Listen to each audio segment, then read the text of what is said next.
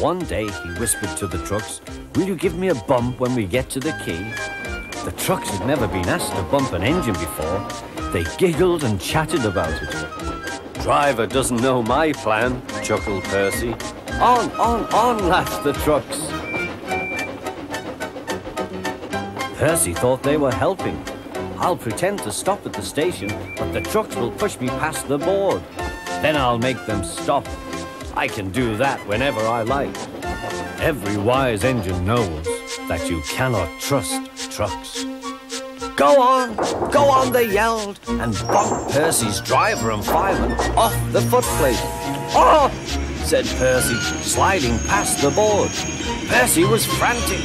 "That's enough!"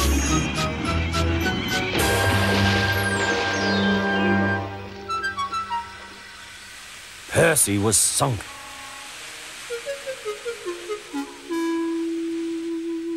"You are a very disobedient engine."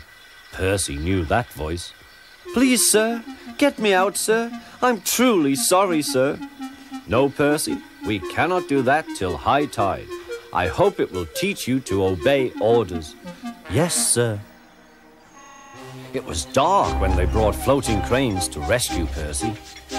He was too cold and stiff to move by himself.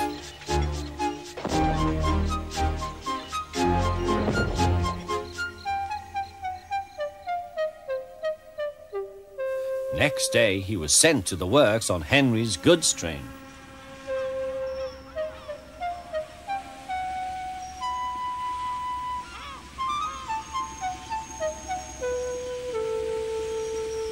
Well, chuckled Henry. "Did you like the water?" "No. I am surprised.